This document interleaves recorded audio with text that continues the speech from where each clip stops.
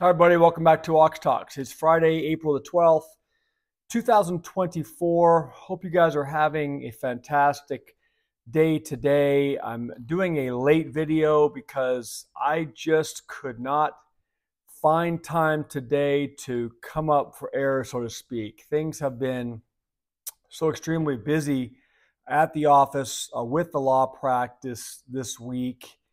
It's been very difficult to get it all done. And, I'm sure you guys understand what I'm talking about. Whether you have your own business, which I highly suggest you explore if you haven't done so, to make yourself more self sufficient and more resilient, to maybe combat these tough economic times that we're going to start seeing unfold even more rapidly in the coming months and year.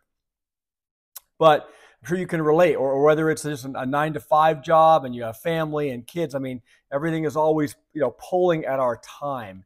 So late today, I have a whole bunch of depositions next week. Depositions I'm taking.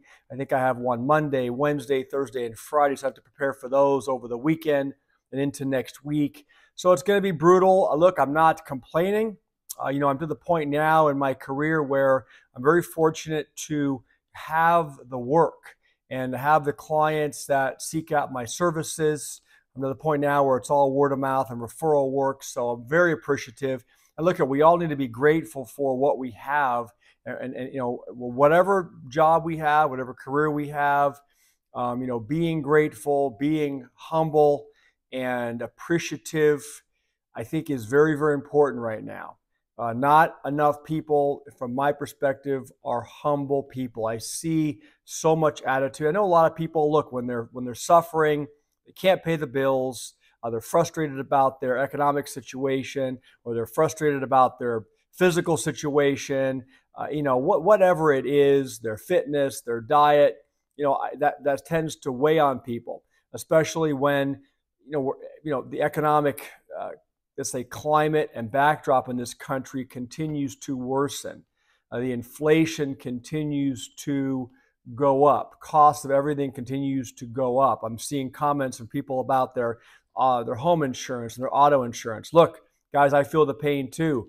And my stuff is gone up substantially as well. It's like every time I turn around, I get more mail every month from these insurance companies, and then things that change and changes to your policy and rate changes, and it's just and disclaimers, and I get so tired of the volume of mail that I don't know, leave your comment below if you guys are experiencing the same thing relative to the amount of paper that these companies push out. At the end of the day, look, be careful. You have an auto accident, they're looking to cancel you. In certain states, I know in California, I've talked to my insurance agent that handles all of our stuff, our home policy, our umbrella policy, our auto policy. We have everything with one company, and she has told me that the conditions here in California are getting brutal. These companies, even the higher tier companies, are looking for reasons just to cancel you. You have a hiccup, you have a claim, you miss a premium payment, whatever it might be. So depending on what state you're in, and obviously please give me your feedback and your comments. What are you experiencing? I think across the board, everyone's probably experiencing an uptick in their insurance rates at a time when, unfortunately, we are all paying more for gasoline at the pump. We're all paying more for food at the grocery stores. And everything seems to just be getting worse and worse. And look, we know that the inflation numbers were up this week, the CPI, the PPI, and the Fed heads, the Fed chairman, and all the other Fed officials have come out and basically said, look, we're in no rush. Given what we're seeing on the inflation numbers, we're in no rush to cut rates. I think, from my perspective, this is why you've been seeing the stock market pull back substantially throughout the week. Now, there are some, and I'll address this in a second as well, there are obviously some well-founded fears about what's happening now and developing with the Iran situation. They're saying this weekend now there's going to be a retaliatory attack from Iran on Israel. I'll get to that in a second. I wonder how much of that is look, who choreographs a move this much before they make the move? But anyway, I saw a story tonight on Zero Hedge that Iran has 100 cruise missiles readied to attack Israel. Okay, why would you publish that? The United States has now positioned warships off of Israel to support them. The United States has warned Iran not to attack U.S. bases and U.S. facilities. Iran has put out something today saying if the United States jumps in to support Israel, that the United States bases will be attacked. So this thing is escalating. Months ago when this first started happening, maybe even longer than that now, well, many months ago, I came out in a video, and videos have said this is potentially has the makings of World War III. Iran is a substantial, formidable military presence. Then you're going to have Russia jump in. You're going to have China jump in. Where's everyone going to take sides? I'm sure you guys all have your position on this. But end of the day, thousands of innocent people, families, young children, have been getting slaughtered and are going to keep getting slaughtered. And you just wonder, where the U.S. stance is, on war. And, war is, it's a great way to mask the problems that we have here at home. We can't feed our veterans. We can't take care of our homeless. We can't take care of even our citizens here. They're losing their jobs by the tens of thousands, as we've talked about over the end of last year and going into this year. So our people are hurting, yet we're shipping gazillions of dollars to support these other causes. I'm not going to weigh in too much, but look, this is developing now. This is in the headlines today, and we all have to be aware of what's going on, because if it accelerates and keeps accelerating, it will continue to impact oil prices. It will impact, just pressures around the globe. And so everyone, just please be diligent, be careful. You never know what's going to happen, where an attack could happen. Now, you think for a second that the United States is not vulnerable within our cities, within our communities. Look, we've talked about the immigration crisis and the tens of thousands of not only illegal immigrants, but people from foreign countries that do not wish well for the United States. And look, you'd be naive to think that they're not setting up cells here to orchestrate something at their time of choosing. So we cannot assume that this is just something that's across the other side of the globe. So look, the market's sold off big again today, and it's no wonder. I mean, I know that some of the small cap stocks got hit big. Cryptocurrencies got hit. Gold and silver actually. This morning, I saw gold up $55 an ounce. It went to 2,400 and mid 2,400s an ounce, and I saw silver almost hit $30 an ounce. It was up like $1.30, something like that per ounce, and then quickly, it was running for about an hour and a half, 2 hours, and then it just got slammed. I think gold finished down $30. Silver finished down just under $29. So big moves, big reversal. Why? You had major threats developing throughout the day. You had Iran threatening. You had the U.S. making accusations and warnings.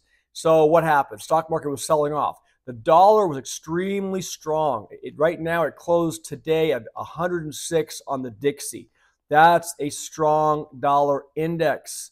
And it was interesting to me that gold and silver were rallying with the dollar. The 10-year bond, the yield fell, which meant there was a fear trade. People were pouring into the treasuries, a safety flight, probably based upon the threats of a major escalation in the Middle East.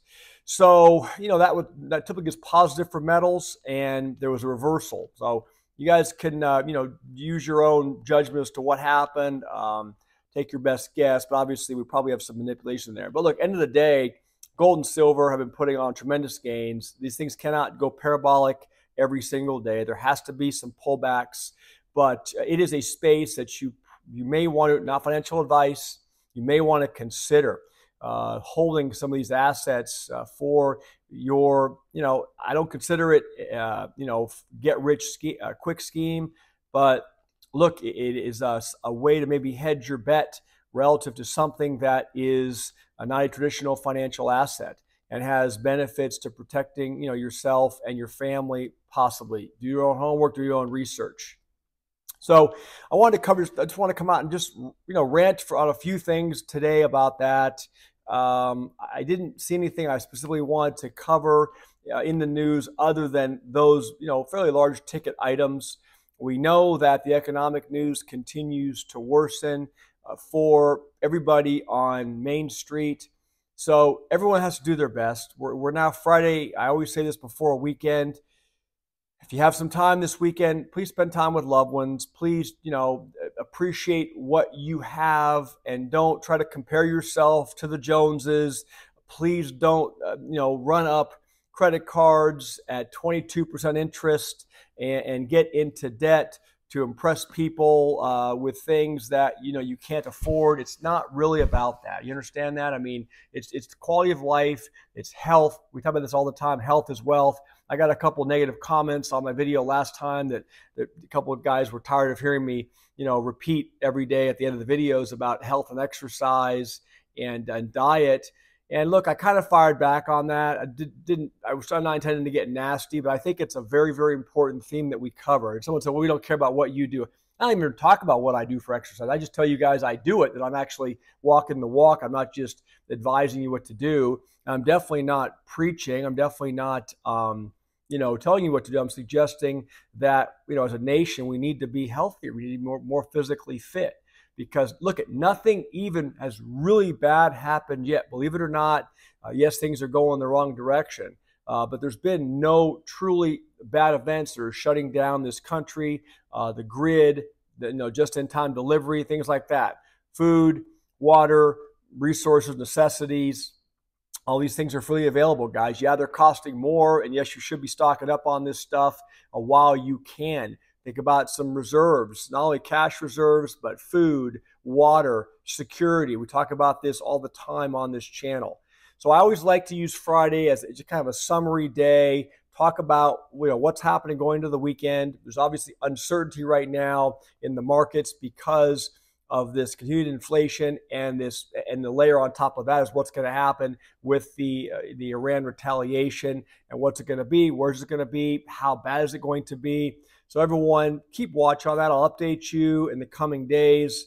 I'm going to be a little bit sporadic on getting videos up, I think, in the coming week, just because of my work schedule. Right now, it's just insane. And I probably, in addition to the projects I was working on today, I probably had another, 30 or 40 emails and calls. Of course, you understand Murphy's Law, when it rains, it pours. Everybody wants everything done at once. Doesn't matter what your business is.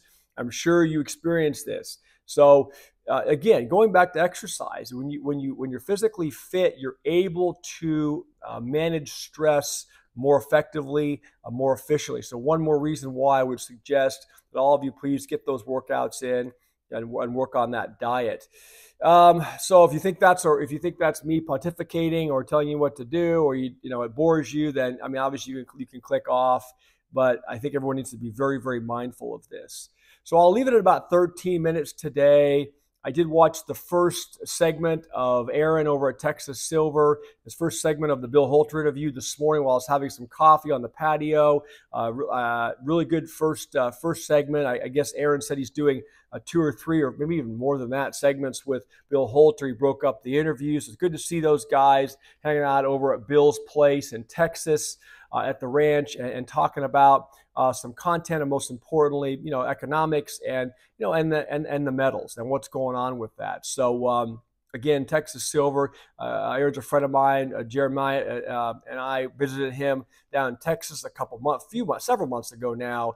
Someone Jeremiah introduced me to. So check that out, and let's continue to share these videos. Please subscribe, please share, like, subscribe, and share the videos with family, friends. I will be continuing to report as economic news unfolds, as stuff on the world front unfolds. With that being said, again, please have a safe. Have a healthy, wonderful weekend. I think I'll be able to get something uploaded either tomorrow or Sunday. My mom, by the way, is doing great. She's back, and everything is fine. I always look at this, when you have elderly people in your life, it's almost like the calm before the storm. My dad actually, I think I did a video with him. Well, no, you guys saw a video I did with my dad several months ago at a car show. He was over in Japan for the last 2 weeks, and he went over there. They did a cruise, and he had a really bad fall. I guess he dislocated his shoulder. He slipped on a cobblestone or something path or a rock, and probably wearing the wrong shoes, and he went down, smashed his shoulder, bruised himself up, sliced his arm, made it back fine. But as we get older, we become frailer. Things happen. We're not able to recover and heal as fast. So I'm thankful that everybody is stable right now. But it's just, I don't know. I guess my pessimistic mind is always waiting for the other shoe to drop. Everyone, please take care of elder ones, parents, loved ones. Have a wonderful weekend and stay safe, stay vigilant. Talk to all of you in the next day or so. Bye.